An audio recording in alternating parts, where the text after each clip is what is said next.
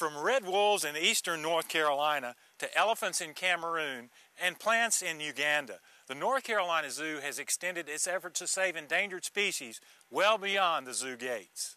After more than a decade involved in these projects, it's evident that efforts to save endangered species can't succeed without the support of native people.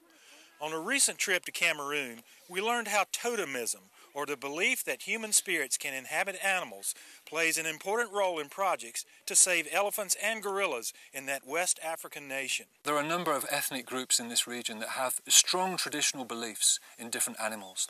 You will find certain ethnic groups in the Takamanda area over on this side where they have a strong belief in elephants, for example. Other groups that believe in snakes. But here around Kugweni Gorilla Sanctuary we have one or two villages that have a very strong traditional belief in the gorillas. So people actually believe that their spirits are so closely tied to the gorillas that if you kill a gorilla, you're killing one of your neighbours.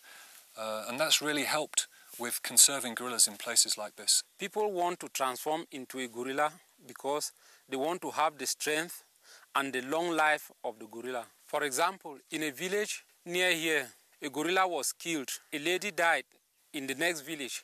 Before she died, she confessed that she was shot by a hunter. Even though it is a small number of people who can transform into a gorilla, the entire village will not hunt a gorilla, will not eat gorilla meat, and will have respect for them. The belief that human spirits can inhabit animals is an ancient and common one among the African peoples, and in this case is helping to save two of the planet's most endangered species.